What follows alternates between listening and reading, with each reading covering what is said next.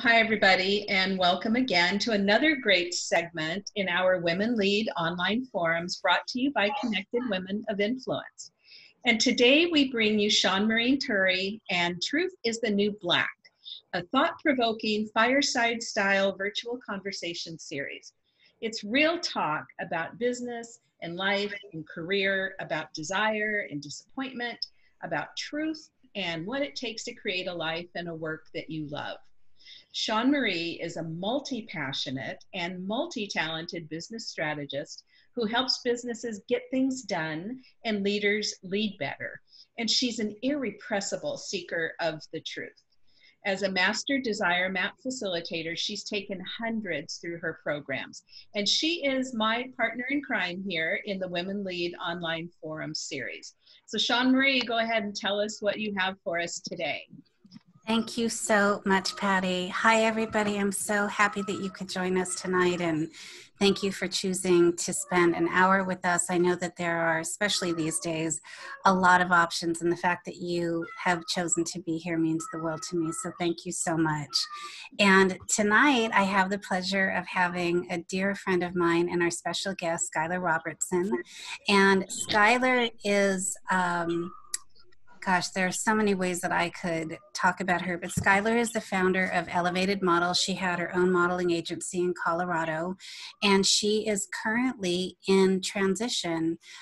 She has previously worked for a company called Brew, which is an organic pesticide company that is completely plant-based and organic and has CBD as one of their primary chemicals. Actually, I don't even know that you'd call CBD a chemical, but as one of their primary ingredients, they had CBD, and events was a big part of her background, which I'm sure that she'll tell you a little bit more about. So with everything that's going on with COVID, her professional life has also, like with many of us, been turned upside down a little bit. But Skylar, I'm so happy to have you here, honey, and thank you for joining us. Of course, thank you so much for having me. I'm super excited to be part of the conversation tonight. Yeah, I am too, Skylar. And this is something that Skylar and I have actually talked a lot about just in our personal time together. But tonight's topic is stop competing, start celebrating. There's enough for everyone. And even though we have only women on our call tonight, I know that this is not exclusive for women, but I do feel like it is particularly high stakes for women because I know that in my lifetime as a businesswoman and an entrepreneur, I have definitely had my fair share of encounters and experiences with women when I felt completely celebrated and when I felt supported and nurtured and seen. And I've also had the experience where it was the exact opposite, where I felt not only was I not being celebrated or competed with, but that there was actually this undertone of wanting me to not make it. And I do think that there is enough for everyone. There's enough to go around. It has to do with the deep work and having the willingness and the desire to really want to and choose to see one another in this light. And I think especially from the perspective of, you know, like if we are going for a particular job or a project or a gig and there's only one to be had, you know, what do we do when we find ourselves in those situations where it's me or it's them, or it's me or it's her? You know, how do we feel when that goes to someone else? You know, so we're going to talk about all kinds of things tonight. We're going to open up the conversation to what some of your experiences have been. And ideally, between Skylar and Patty and myself, we really want to hold the space and the container to help create this conversation and to be of support to you in any way that we can. And hopefully by the end of our call tonight that you will have made some maybe new discoveries about yourself or had a slight shift in perspective. And ultimately, my goal and my desire is that you leave this call knowing and experiencing how worthy you are, how deserving you are, that the special gifts that you have to put out into the world really, really matter, that you matter. Like at the core of it, that's really what this is about, that you matter, no matter what your circumstances have been, no matter what your experiences have been, that from this place right now doing the work that we are all doing together, that you matter. So with that, I would love to kick things off with a quote that I absolutely love by Elizabeth Gilbert. And just a really quick side note, like hashtag real life. I'm in my little office sanctuary, which I love. And I'm also surrounded by 12 kittens who we are essentially fostering, and they're 4 moms. So if you hear this, if you hear the chattering in the background, that's what that is. So that's definitely coming from my end. But I wanted to kick things off for all of you tonight with this. So this is by Elizabeth Gilbert. The women I love and admire for their strength and grace did not get that way because shit worked out. They got that way because shit went wrong and they handled it. They handled it 1,000 different ways on 1,000 different days, but they handled it. And those women are my superheroes. And I know that we all have had those experiences of things going our way, things not going our way. But that's part of what I wanted to kick this conversation off with tonight is how do we handle it when not only are we not being celebrated, but how do we receive it when we are being celebrated, when we are being acknowledged, when somebody actually sees us and recognizes us for the things that make us magnificent, for the things that are magic. And how do we in turn reciprocate that and see someone else and celebrate someone else, and also hold a space of grace and growth for someone else. So Skylar and I love this topic. We love this conversation. I am definitely somebody who wants to celebrate our special guest tonight, and the friendship that I have with her, the work that she's doing in the world, and where she is right now on her path of discovering what is next for her. So Skylar, I'd really love to start things off between you and I in this conversation with a question to you.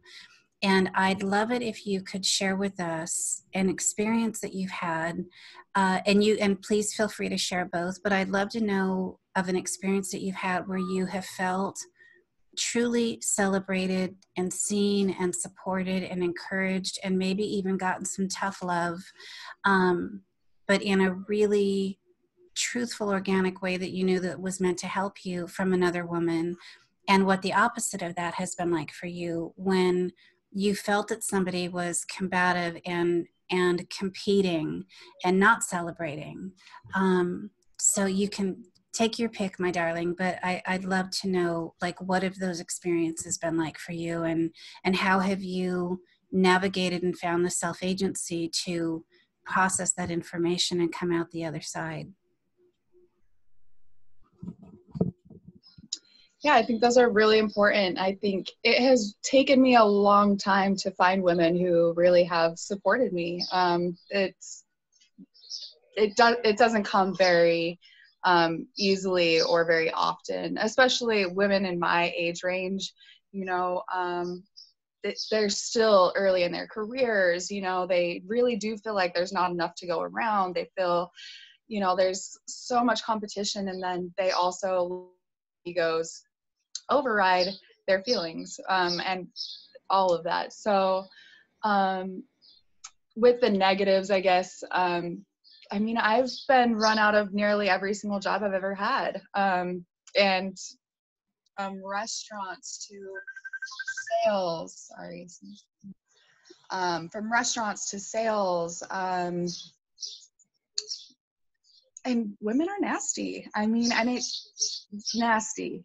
Lies, rumors, the list goes on and on.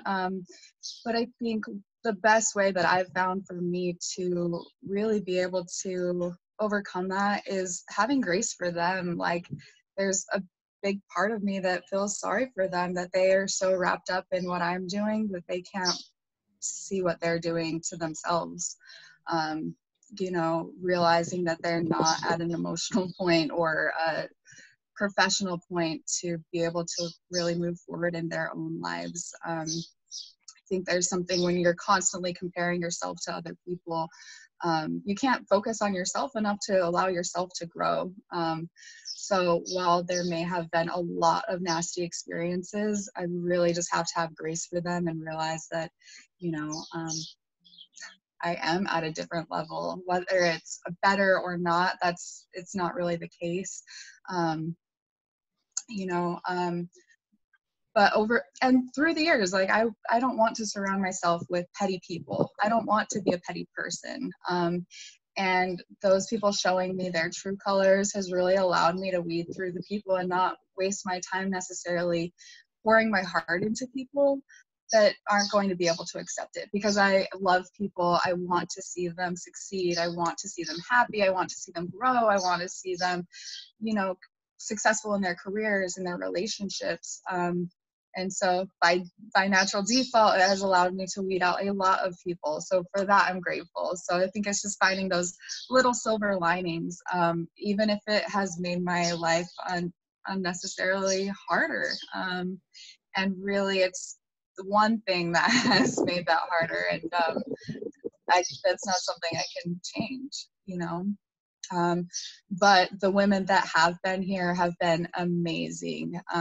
You, I think, are a prime example, someone who has really shown me a lot of empathy, wants to see me grow, helps redirect me. And other people in my professional space, I was on a different call earlier, and they had 100 people on the call, and immediately she texted me and thanked me for being there, and, told me if there's anything that I can do to help you succeed or anything that you need, like, let me know. That's what I'm here for. And finding people who want to go out of their way that also want to see other people succeed, they're little diamonds in the rough, and we really have to hold on to those type of relationships and, feed them as much as possible. And Skylar, let me ask you this. I know that you touched on it a little bit, but can you give us a specific example of, and that's if this has happened for you, but can you give us a specific example possibly of when you've had one of these encounters? And I know also, like, not only being a model, but owning a modeling agency, where so much of that work is based on, not so much, I suppose all of it is based on aesthetics, right? It's looking a certain way or having a certain body type or, or fitting a particular mold. And I think it's interesting because that's the very thing that we're talking about, is that there is no particular mold, right? That we all have this wonderful, unique gift, every single one of us. And I mean, everyone, like even, and I want to just beg everybody's pardon in advance because I don't know where you are politically, but I'm not a fan of our current administration, but I think that even, that particular human being, like, I think that there are elements of goodness and grace, and I think it's really up to us to tap into that or not. But Skylar, for you specifically, like, have you had one of these experiences where you were actually able to turn it around? Like maybe it was confrontational to begin with, and there was this weird competitive vibe, and then you were able to somehow bridge that gap between what somebody thought, what somebody's experience was of you, but something happened to where you were able to actually turn that around, and they had a different perspective and a different experience of you. Yeah, quite a few. One of the first ones that comes to mind, though, was just working in a restaurant. I worked at this super high-end sushi bar. We had to learn Japanese before we worked there. It was very exclusive. We had Japanese customers coming every day from all over the world. So it was like super exclusive. And maybe 3 months in, one of the other servers, none of us talked. We were just there to work, really. But 3 months in, me and this girl, we had become friends. And she told me straight up, I didn't like you when you first started working here. And I was like, really? And she was like, yeah, I thought that you had the perfect life. I thought that you had everything together. And now that I've gotten to know you, I realize that you have so much more depth than that. And it was super unfair for me to judge you like that. And I didn't even realize that she was doing that, or that it had really bothered her so much. Another time, a different restaurant, I had gone from serving to being the marketing manager, and that was my first marketing manager position. And honestly, the owner, the GM, he had laundered the money for our sign outside, right? So then they were like, okay, we're in downtown Denver. They're like, you guys need to go outside and get tables. And the rest of the girls were very much like, no, that's not my job. I'm just going to sit up here. And I was like, okay, well, I need some tables, so I'm going to go out there. And I increased our business by over 400% every single time that I was standing outside. And so then that's how I became a marketing manager, right? And all the other servers were very upset. They felt like I was the favorite, which if you increase our business that much, you are going to be the favorite. You are literally feeding other people doing that. That's actually how I got into modeling. I tripped and fell into it. But those girls, I mean, they spread lies and rumors about me. They said that I slept with our boss to be able to get that position, which is absolutely not true. And so I ended up quitting, actually. But Denver's pretty small, and later on, me and those girls ended up working together somewhere else, and they would always ask me for modeling jobs. They would always ask me for work because I'm the one that is providing the value. I'm the one that is headhunting this work, and now I have it available for other people. And every single one of them came to me later and told me, you know, we're so sorry. And every job that I've ever had, almost, some woman has ran me out and then later come to apologize. So I wouldn't necessarily say that I'm good at fixing it in the moment, but I am good at standing in my own truth and being like, no, this is still the person that I am. And, you know, eventually those people come around. So, hey, how's it going? I guess we have a little visitor. A little visitor. He just cannot help himself. Well, Skylar, no, and thank you for sharing that. And, you know, I know that for me personally, and I've had this, I mean, and Patty and I have actually talked about this. I've had this literally my whole life is, and I mean like since elementary school, is people saying things along the lines of nobody is that nice. And that's a big one. Or nobody's huge. That happy. Nobody smiles that much. No one actually cares as much as you do. There must be a reason. There must be some ulterior motive. Right. Really just lets you into how they truly think. Right. But I think it's like you said, like actually being able to process that in the moment, you know, and Skylar, do you mind sharing with us how old you are? Oh, I'm 32. So I think the majority of us on the call are probably not 32.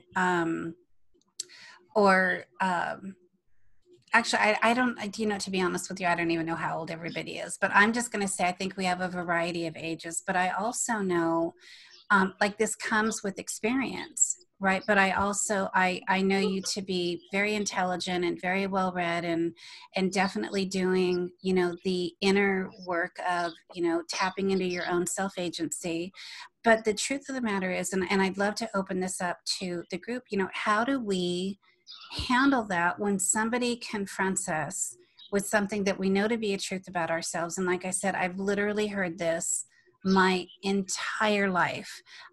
No one is that nice. And it's definitely lessened as I got older, and also as I changed the circle of people who I run with.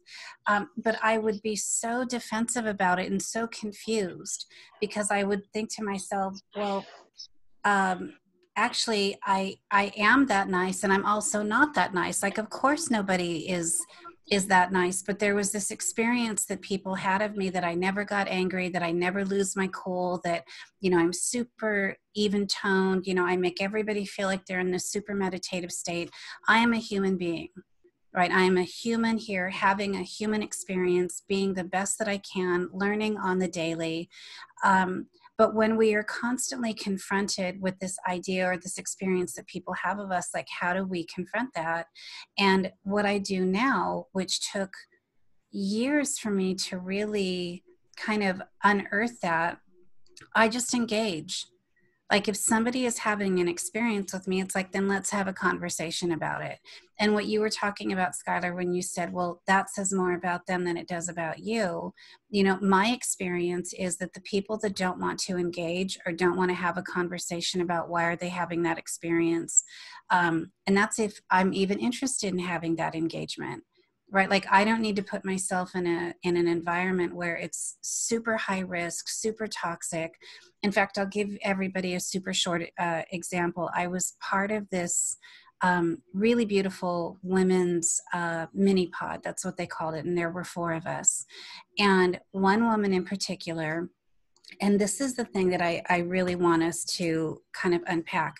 I knew from the moment I met her online, so we've only met virtually, but I knew from the instant that we had this engagement that her level of need felt very high to me. And I'm not saying, I shouldn't say that I knew that, but my experience of her, like energetically, like I had this immediate experience with this person that she had a very high level of sensitivity and that she was going to require a lot of attention and kind of hand holding, and her neediness felt very high to me. And instead of handling it like in the moment, going back to the person that was leading the group and just sharing that like I wasn't sure that this was going to be the right fit for me, I immediately found myself going into caretaker mode, which is a total boundary bust of my own. So I wasn't honoring my own boundaries. But the point is that it just the risk continued to elevate and the cost continued to get elevated, because it seemed that the more I tried to be available and be really mindful about my language, and I don't mean like swearing, I just mean the way that things were framed, the more her need increased. And so very quickly, like in a period of like 3 weeks, I was absolutely exhausted. And then she had opted to leave the group because there was one meeting that I couldn't be at. And I end up getting this series of like 20 texts from her telling me how passive aggressive I am and that I need to look at my own stuff and that she can't trust me and she won't have a phone call with me, that it's too high risk for her. And I'm just like, I'm done. Like I'm done. And I tapped out and I sent a super short email to the facilitator and I said, you know what, I'm not going to bore you with the circumstances of what happened, but I'm going to take care of myself. I didn't set good boundaries. I'm very concerned for the emotional well-being of this other person. I need to step back. This is not what I signed up for. I wish all of you nothing but the best. But the reason that I'm sharing that specifically is that it took me 3 weeks for me to like process all of this. And I'm sharing this with all of you also because I'm still a work in progress. Like all of the work that I've done, all of the retreats that I've been to, all of the silent things and the you know, all of the seminars, all of the workshops, all of the therapy, all of the books that I've read, I'm still a work in progress. Right? Like I am still learning to navigate and have my own self-agency and my own inner alchemy of my own self-worth, and recognizing when somebody comes into my sphere that is not good for me, that is not supportive, that feels toxic, that is where the risk is not worth the reward. And this particular person, I wish her well. I hope that she gets the support and help and the love that she needs. But I think for me too, it was recognizing that that is not my job, right? That my job is to be here to do the work that I'm meant to do, to speak my own truth, and to really be present for the experiences that are healthy and serving to me.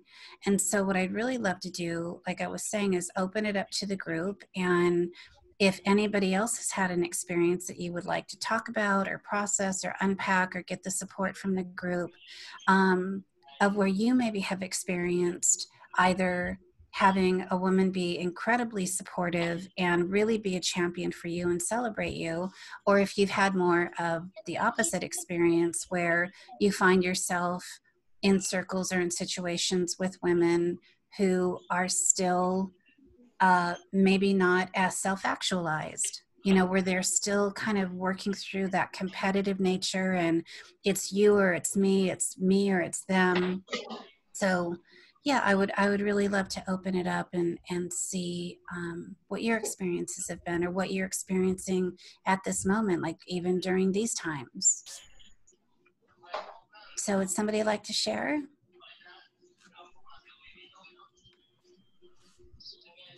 I'm not going to have crickets. I just can't do it. That's okay. Thank you, Rita.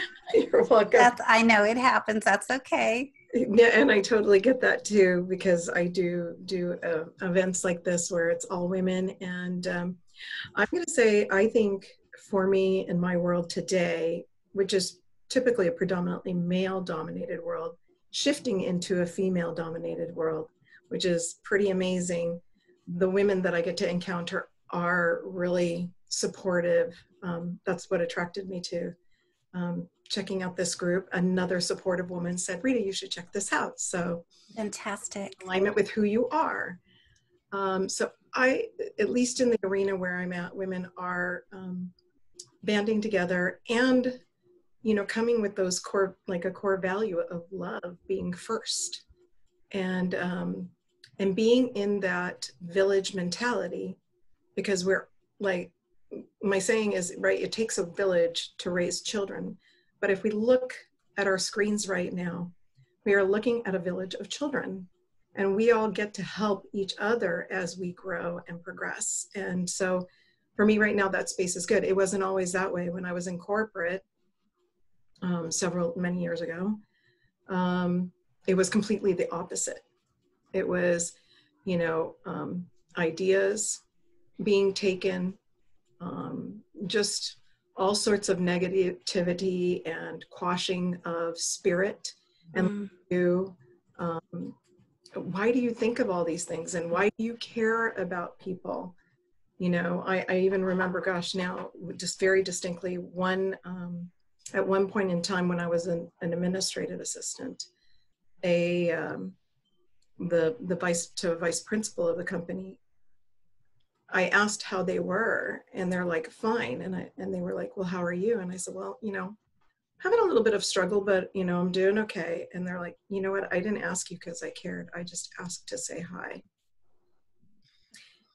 At that moment, it really changed. And I still get emotional about that someone could be in that space, somebody I looked up to, that really just didn't care, because it was her job to be there. That was the space she was in, but I didn't have that mindset of understanding at that time.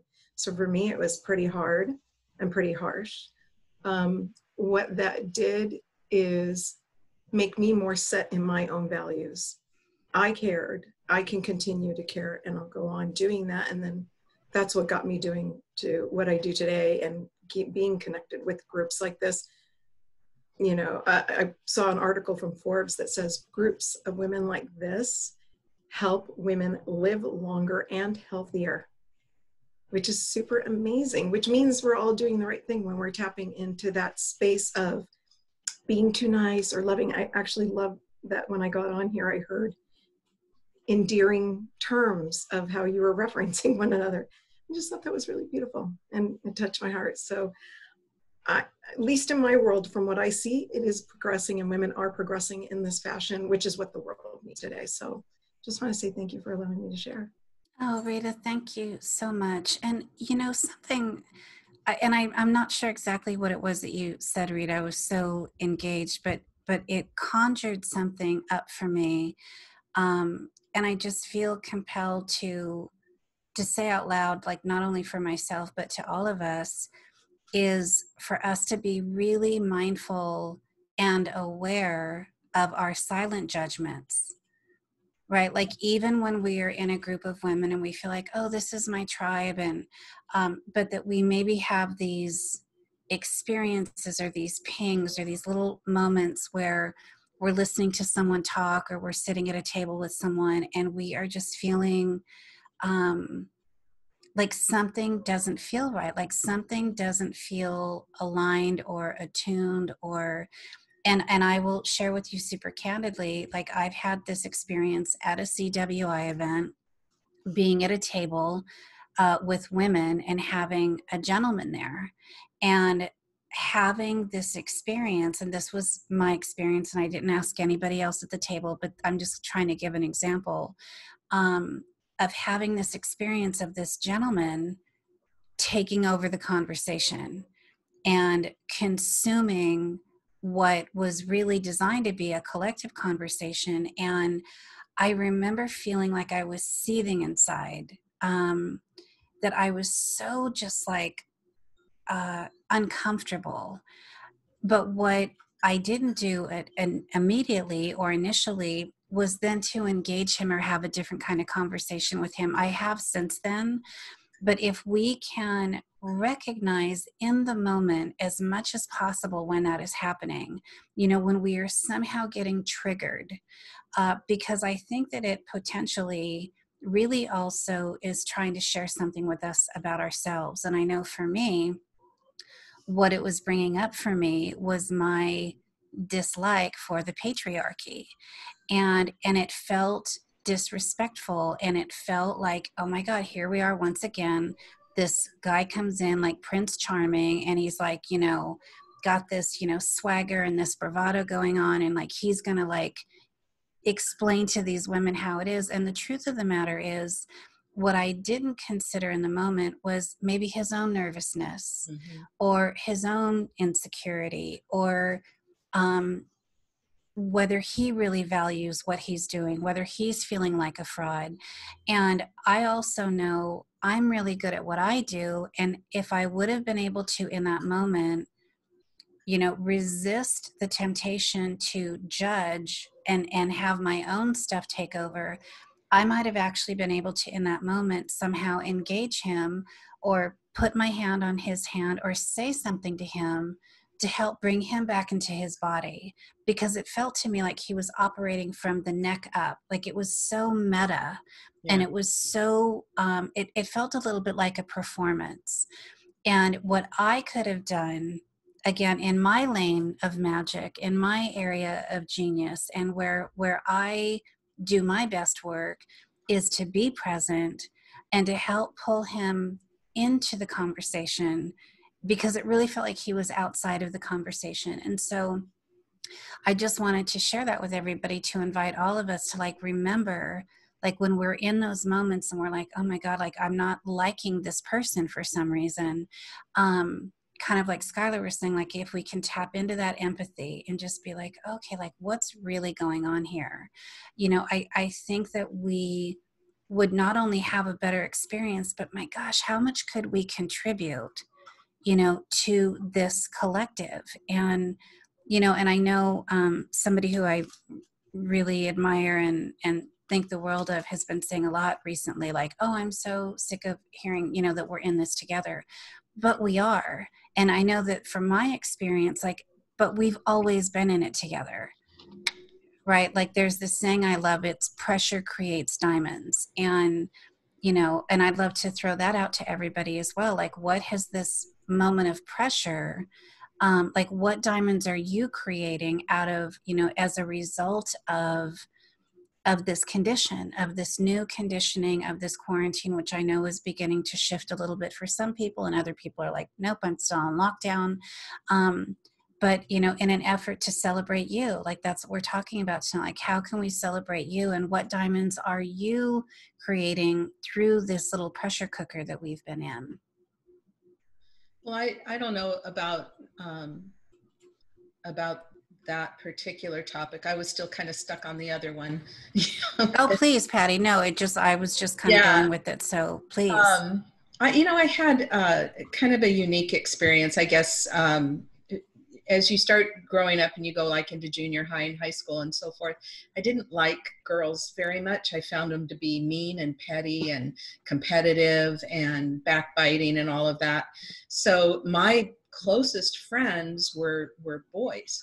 And then, you get a little bit older and that starts to not be appropriate, that your best friends are boys. You start getting into competition with women who think you're trying to take their boyfriends away or their husbands away or what have you. And then when I got into corporate, Rita, like you totally nailed it. When I was in corporate, it's like everybody's competing with everybody, you know, just trying to really find a good friend in that kind of environment was pretty much next to impossible. But I've had a really unique experience in the last few years.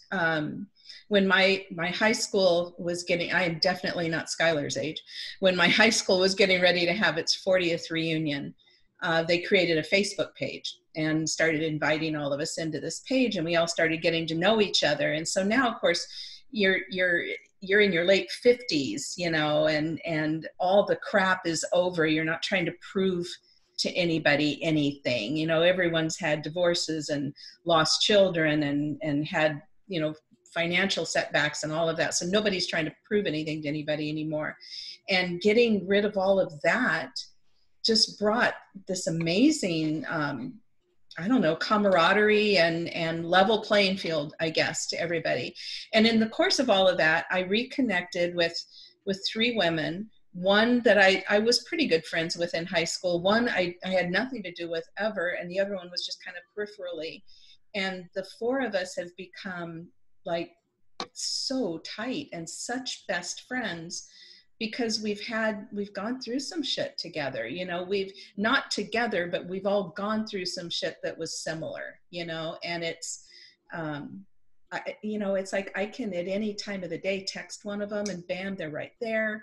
You know, we get together about every 3 months, you know, hopefully as soon as this lockdown's over, and we just pick up where we left off. We cook together, we walk together, we drink wine together. And I've never had that with women ever. And I don't know if for myself, if I had to reach a certain age before I was okay with that.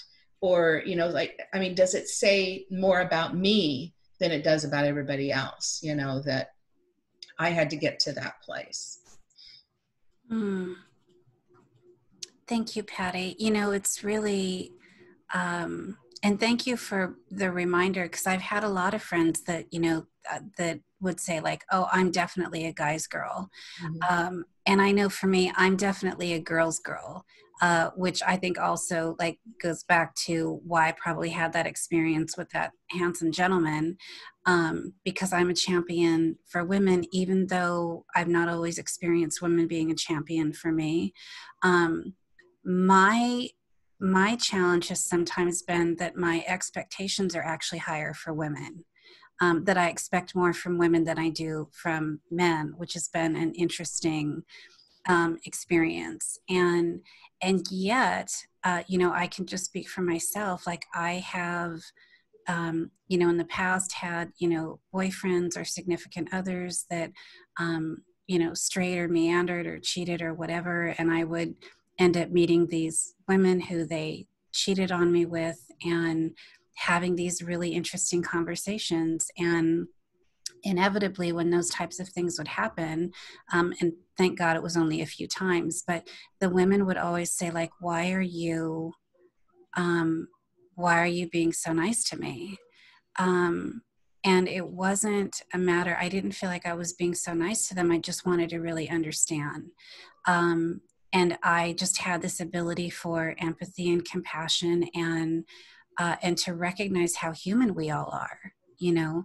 But I don't know if any of you have had that experience, but I definitely, I just kind of, and it was a rude awakening for me when I realized that my expectations for women were higher.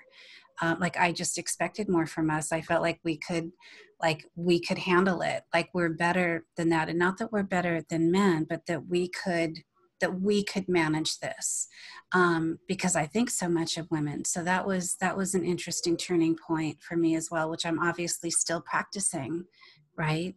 But thank you for sharing that, Patty. That was really something. And would anybody else like to share what your experience has been of either celebrating or being celebrated, of competing with or being competed with, when it comes to, you know, there being enough? And Skylar, I know that you wanted to share some things too. Oh, Adrienne, did you want to share something, honey? I just wanted to share something that Please. you guys were talking about, both Rita and Patty had mentioned in the corporate world that particularly, and especially if there's very few women in your field or your department, you know, sometimes it just works out that way. But and certainly there are plenty of male-dominated fields. But I read a book by Jessica Bennett called The Feminist Fight Club, and it was a number of years ago. So I hope I have this number right. But I recall reading something that was an aha moment, which is that when there's only one woman, it's very hard to speak up, and it's very hard to speak honestly, because you're in this position of representing all women. And it feels very personal and yet very universal at the same time. When there's two women, it's very competitive. When there's three women, women are much more likely to speak up and feel like, hey, there's somebody else that might back me up. Whether or not it's because they're women, but it takes at least three to kind of quell that sort of, you know, I can say this because there's some men here, you know, that kind of machismo, that male energy and that need to kind of dominate that you referred to. So I think that also may be some of what we're experiencing. And Rita, you were talking about the shift that you've seen in your industry and how that's helped. And I think that it has, because suddenly you don't either have to be the single representative for all females in your industry, where if you make a mistake or say something that somebody takes issue with, it's this crushing blow. And you don't have to feel like, oh, there is only one spot, and oh my God, I have to, you know. So anyway, I do hope things are changing. I certainly know and maybe it is just an issue of getting older where there's just like, you know, no competition or something, because I have certainly found, actually, since becoming a business owner and not being in corporate, quite frankly, is where I have the most support from other women and just other business owners in general. Mm-hmm. So anyway, that's it. Beautiful. And it was the Feminist Fight Club, Adrienne? Yes. The author's name is Jessica Bennett. She writes a lot for The New Yorker and magazines like that. Thank you, Adrienne. Maybe we should have another conversation at some point around feminism. I think that that's a pretty interesting topic and a lot of diverse opinions about it. So, but thank you, Adrienne, so much. Would anybody else like to share? I'll share. I was in healthcare for a very long time and in leadership in healthcare. And as you may know, healthcare has a lot of females in that industry, of course, men too. And this is my experience. At the leadership level, it was a very interesting experience for me. And I transitioned from nursing administration to hospital administration. And in the leadership level, I found that I got along and worked better with my male counterparts than I did with my female counterparts. The male counterparts were willing to, if I had an issue or something I needed explanation, especially being new in that area, they were willing to help. The women looked at it as they were competing with me. It's interesting because I remember that book that Michelle from CWI authored. It's talk about, this refers to women sabotaging themselves. I recommend that book. It's very good because it gives you some insights in the fact that how men look at women. And it was very interesting because in her book, she relates to the fact that men look at women as being very competitive with each other, and men work together more collaborative, which is very unusual for us because most people think women are collaborative. We tend to be collaborators. However, in the work environment, we're very competitive. And so I had a very challenging time working with women, especially at my level, and of course, even women that I had to lead and be their boss, executive, etc. And I found that what I did to help me was I came from a position of first recognizing the issue really wasn't me, identifying it wasn't me, coming from a position, and I like Shawn Marie's comment when it comes to being judgmental, not being judgmental. And you know what? We're all judgmental. And I had to recognize that I was very judgmental too. And so I had to come from a place of compassion and empathy. And at the same time being humble, because I knew my job, I did very well at it. And the president had a lot of respect for me, and the physicians had a lot of respect for me. So there was a lot of envy around that. So I had to come from a more humble place, making myself, being authentic, but being willing to be exposed and be vulnerable so that others will recognize I'm just another human being, and really be present and be available and in the conversation with those women. And it's a whole process that I'm still a work in progress, and I'll be forever until I die. But I love what Shawn Marie says, because it's one of those things where I felt the only way I could do what I did to survive it was to do the inner work. I really had to work on myself and really get to know who I am. And as I said, it's a work in progress, but it's really a lot of deep work that one has to do in order to tolerate sometimes these toxic environments, especially in corporate America. It's extremely challenging. I'm from the Caribbean, and and here is a Caribbean woman, a Black woman, one of the youngest ones in that area, that level. And I had to really cope with all of that. So I really had to really understand myself and recognize I'm vulnerable too, and recognize I do have my issues too, and just kind of be present. And I had to forgive myself, forgive them. But I can tell you, it's not an easy situation with us trying to move forward. However, in the long run, it's so important for us to all continue to come from a place of abundance rather than coming from a place of scarcity, and recognizing that that individual or those ladies have something to contribute just like we do, and being the listening to recognize that, and actually complimenting and supporting them authentically when the opportunity arises. Absolutely, Elizabeth. That's so beautiful. Thank you so much.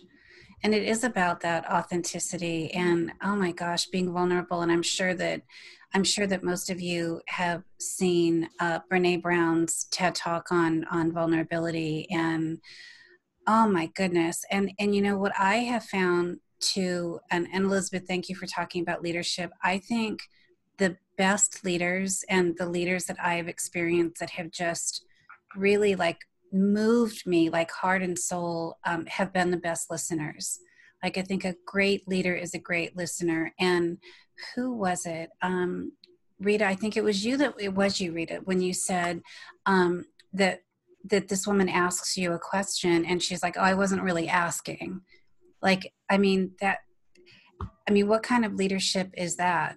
Right. And I know for myself, in fact, Skylar has been with me, and maybe Adrienne has too when this has happened, but, and I'm not saying this as a way of like blowing my own horn. I'm saying this because it is something that I have seen has a profound effect on people. But I don't care if we're at a concert or at a coffee shop, but I've had this experience with strangers and with servers that'll come over to take our order, and I just really genuinely acknowledge them. And I've had this response back of like the waiter or the waitress like almost like wants to come and join us and like sit at our table, and I don't think it's because I'm special or I've done anything special. I think it speaks to how hungry people are to be genuinely seen and recognized and acknowledged. And that's just who I am as a human being. And I'm not perfect, and I'm not saying it happens at every single, that I'm constantly in that present state of awareness, but what it shows me every single time is how hungry we are for that authentic connection, right? To really feel celebrated as a human being, like just to have somebody like, and Rita, I'm so like, like from my heart to yours, I'm sorry that you had that experience, and I'm so grateful that you shared that with us. But the fact, like, I don't know how long ago that was, but like, even when you were sharing it with us, you said like, gosh, it still makes me emotional, because it hurts us to our core when we are present and available for a real life, real moment experience. And that's the risk, right? Is to be open to have that kind of experience and to have it go sideways and to have somebody be dismissive that way. It's real and it's painful. And the beauty of it, the other side of it, the silver lining, if you will, is that we then get to come together in an experience like this and say, you know what, that's not who I want to be. I learned from that experience. That's not the experience I want other people to have. So, but yeah, thank you, girls, so much. And Elizabeth, thank you for that beautiful share. Michelle, did you want to say something, honey? I know that we had opened it up. I think that you were going to share something. Yeah, thank you, everybody, for sharing. It's funny, when I was in the corporate world, even my last firm that I was with, it was all about competition. It didn't really matter if it was male or female. It was always, I have to be better than you. I have to be number one. I will do whatever it takes to make sure that you don't beat me. And I found with this new firm I'm with, and especially with not with all the ladies, but with with the ladies I associate with in my firm, we're all about like, I want to see you win. And the biggest difference that I've noticed is a scarcity mindset versus an abundance mindset. So when I've surrounded myself, especially around women with abundant mindsets, they're all about, what can we do to support you? What can we do to help you win? There's enough for everybody else to go around, which is one of the reasons why I love CWI, is I find that most of the people here, even being financial services, is how can we support somebody in such a male-dominated industry, is how can we support each other and make each other stronger. And for me, it really comes down to that difference between abundance and scarcity, because if you believe that there's enough out there for everybody else, then you don't need to compete with anybody except making sure you're better than you were yesterday, so you're only competing with yourself. And that's been one of my biggest lessons this past year and a half with this new firm, and it's the CEO on the insurance side is a man, and he's his testosterone definitely shows through when he's doing our sales meeting, and he's like, I'm going to kick everybody's butt this month, and then us women kind of just laugh and roll our eyes, and then we're like, okay, what can we do to make, how can we support each other and making each other better? And I really think that's the difference, is the abundance versus the scarcity mindset. When everybody thinks that they're going to win, then why do you have to compete with each other? It's like that whole idea of, for me to win, you have to lose. Right. It's ones and zeros and ons and off.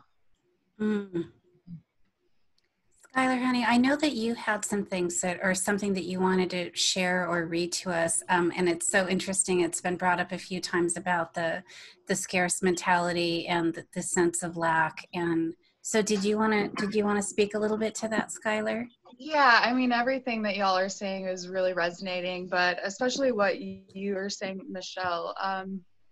The scarcity versus abundance mindset. And just envy in general too.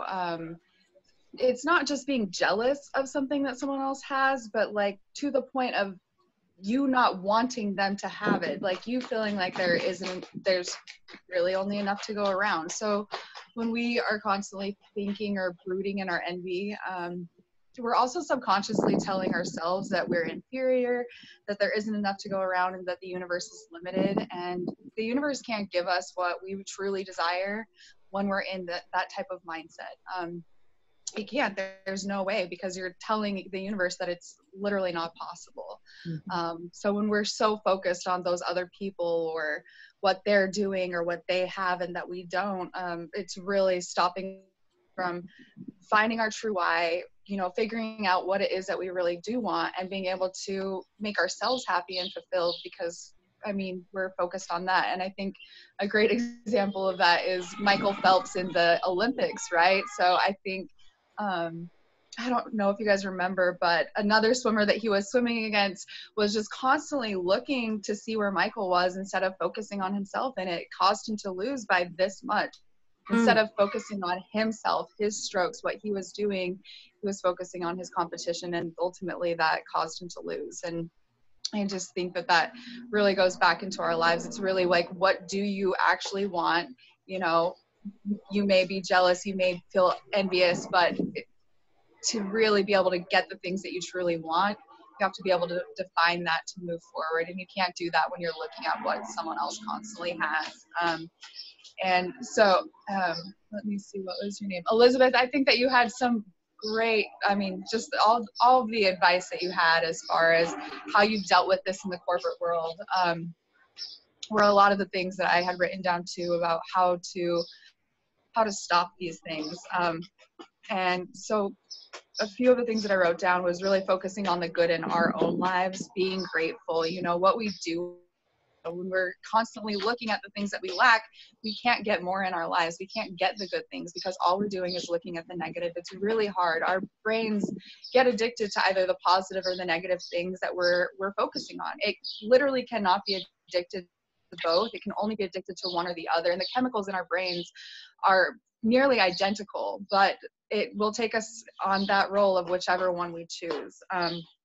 So being grateful, I think, is a big piece at the heart of being able to stop this type of envy in ourselves. I mean, we can't control where that envy comes from everyone else, but the one thing that we can control is where it comes from in ourselves. So being grateful, reminding ourselves that no one has it all. No one does, not me, not you. There's no one. We really can't focus on that. And I mean, we all know we're older. We've had a lot of experiences, like you were saying, going back to your 50th or 40th high school reunion, you know, seeing that mindset change really does do a lot for people, avoiding people who focus on those things. And that, for me, I think is why it's so easy for me to do the INFJ door slam, you know, and cut people out. And maybe that isn't the healthiest, and I'm also still learning, you know, but for me it's, you know, okay, I'd rather not be part of this than try to figure out how to make it work. So that's something that I'm personally working on. Hey, there's nothing wrong with being an INFJ. We're here. We are, and we're not going anywhere. No, we're not. Spending time with grateful people, women like you, and really just understanding too, like how our culture, whether it's our work culture, our social culture, financial culture, and marketing, perpetuates so much of this in our lives, of this feeling of lack. Like, do you really feel like if you hadn't seen someone else have it, would it really be bothering you that much? You didn't wake up this morning thinking, oh, I need that. I'm envious that someone else has it. No, you know, it's not like that. So really just realizing where that comes from. So much of that is fed to us to create this monster culture that we live in. We all know it's unhealthy. So being, I guess, more mindful and cognizant of that. Like you said, celebrating the success of others, which any little time and moment that I've had to be able to do that, especially for my haters, I love to do that because I know and realize that there's something missing inside of them. And a lot of times it is that recognition. It is that feeling validated, that feeling heard, that causes people to act like this. And that joy is not a finite resource. Like, we all have the potential to be joyous, to feel happy. It's just because they have it doesn't mean that we can't have it. And ultimately, like, those things, those relationships, like, those all create that feeling of joy in us. So it's not that you really want those things, it's that we want joy and we're not sure how to give that to ourselves.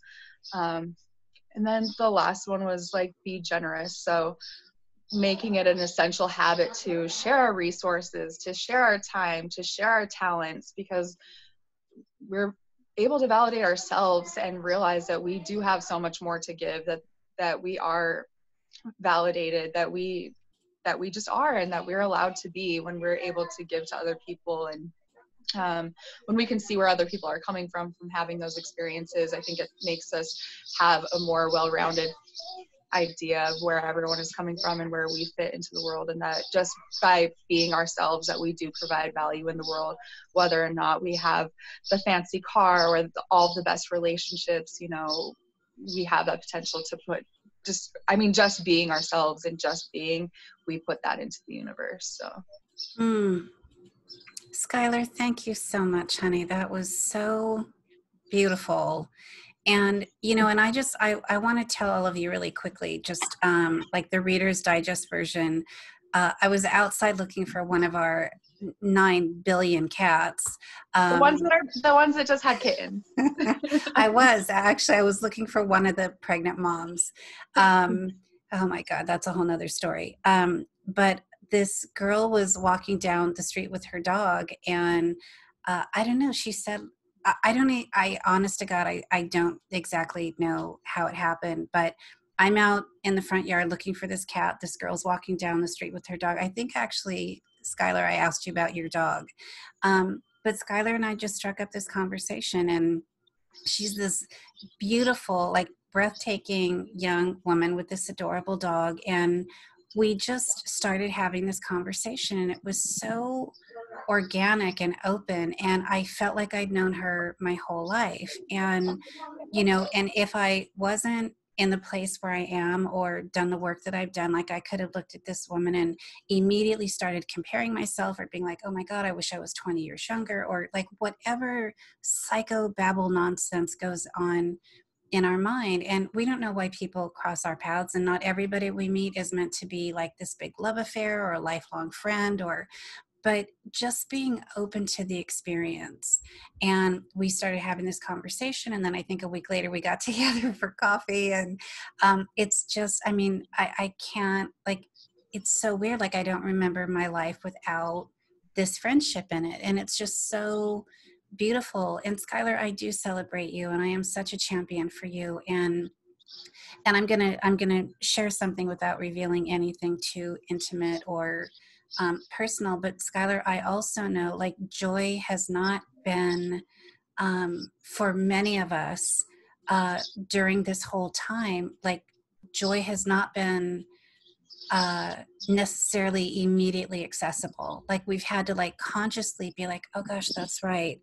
It isn't a finite resource. I do have access to joy, but the work of reconnecting to that joy during this time of isolation. And I know that you've personally had moments where that joy felt out of reach. And I want to thank you personally for showing up today and being such a beautiful spirit. And Skylar, truly, you're one of the most generous people I've met in a really long time, like just genuinely generous. And I loved what you had to share, and I'm just super, super grateful for you being here tonight. So thank you, my friend, so much. And to whatever is next for you, Skylar, I know that you are in a transition and your industry is changing, and I wish you nothing but huge success and your heart's desire, whatever that might be.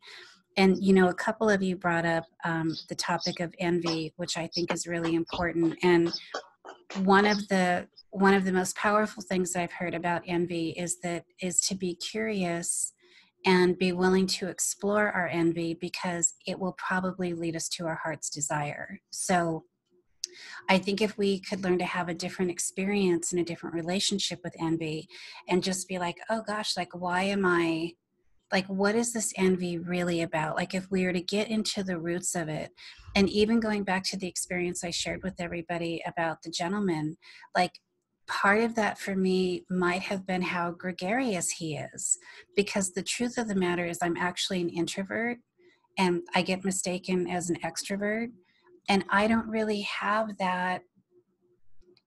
I can hold a space like that, but I'm not necessarily comfortable with it. And I think what I was doing was assuming in that moment that this man was really comfortable being so captivating. And that is not my immediate go-to. So I just want to also invite all of us to maybe explore a relationship with envy when it comes up. right? Which again requires that we be present and vulnerable and truthful, and kind to ourselves and empathetic with ourselves, that's what we're actually experiencing in the moment. Like, oh gosh, like this feels like jealousy, this feels like envy. I'm going to give myself a little like love tap on the shoulder and be like, it's okay, but what's it about? Like, instead of us like pushing it down or judging ourselves or pretending that we're not envious, like just letting it come to the surface and be like, gosh, that's curious. Like, that's interesting. Like, what is that really about for me? So yeah, I could go on all night with you girls, but Patty, I want to acknowledge our time. I know Patty is our wonderful producer as well as my partner in crime. But Patty, I wanted to share just a couple of other things and share a link. Do we have a few minutes for that? Sure. Okay, great. So I'm going to share a link in the chat box. So for any of you that have never seen this, it's about a 2.5 minute commercial that Elle magazine put out, and it's Chelsea Handler talking about. So Chelsea Handler is a comedian and an author, for those of you that know her. And she and a friend of hers were doing the comedy circuit around the same time, and this friend of hers kind of came to it, if I recall the story correctly. She was kind of interested, but not really. Like, it wasn't necessarily like, oh my God, I want to be this famous comedian. And this friend of hers ends up getting picked up for this gig. Like, I think it was like SNL or like this really big thing. And Chelsea didn't. She's like, like, what the hell? Like, I wanted this my whole life. I've been working for this my whole life, and you end up getting picked and I don't. And she was talking to her sister about it. And what she said was, Chelsea, it's okay to celebrate her. You're going to get yours. Like, you're going to have your moment. And Chelsea ends up saying this beautiful thing. She said, I realized that I don't have to blow out somebody else's candle for my own to shine brightly. And the link that I shared with all of you is the much more beautifully put story. But in essence, that was it, that we don't have to blow out somebody else's candle for our own to shine brightly, for our own magic to be out in the world. And I just thought that was so beautiful. So I hope all of you, I think, like it said, it's like 2.5 minutes. It's not very long. But yeah, so if I were to make a declaration, it would be that I don't want to blow out anybody else's candle. I want to encourage your candle to be forever lit and burn brightly, and for you to find your heart's desire and to feel supported and seen and heard, and to know how much you matter. And I would love to ask, does anybody else have any closing comments? Patty, do you have anything that you want to share? Does anybody have any questions before we wrap up our wonderful forum for the night? You look like an angel with the light. Oh my God. You're our little angel. Am I getting that? I have it on speaker view. Oh, that I know I need to get like a little curtain or something up there. Actually, for those of you that are members of CWI, I'm sure that you heard that we lost one of our members a couple of weeks ago, Eve Ensler, and I had the distinct pleasure of being in an inner circle with her and Adrian. I hope you don't mind, I'm going to out you, but Adrian and I were in an inner circle group with Eve, and we loved Eve very much, and we definitely felt like she was ours. Talk about celebrating somebody, and we just took her in and we embraced, she was ours, she was our Eve.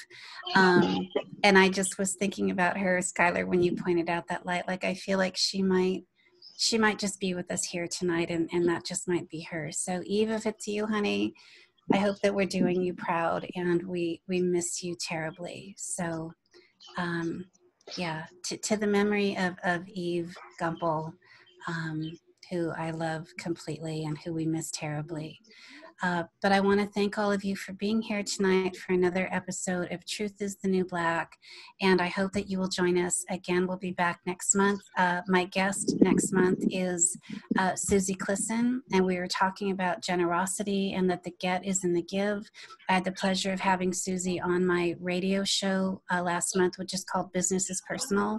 And it was such a great talk that we're going to bring it back for Truth is the New Black. And Patty hosts some wonderful shows, and she hosts an online forum called In the Ladies Room. So if you're not already on the list, I really encourage you to check out Patty's events as well. She's a wonderful facilitator. And I just want to thank all of you. And I will leave you with one of my favorite quotes from one of my favorite writers. His name is Tony Hoagland, and he has this to say: "Some people think the truth is the worst thing that can happen. The truth is not the worst thing that can happen." So with that, everybody, thank you so, so much. Love to you. Much success. I see you, I hear you, and I celebrate you. So good night, everybody. Thank you for being here. Bye. Good night. Thank you so much. Thank you, everyone. Thank you, Skylar. Of course. It was great being with you, ladies. I always appreciate you. You too, honey. Bye, everybody.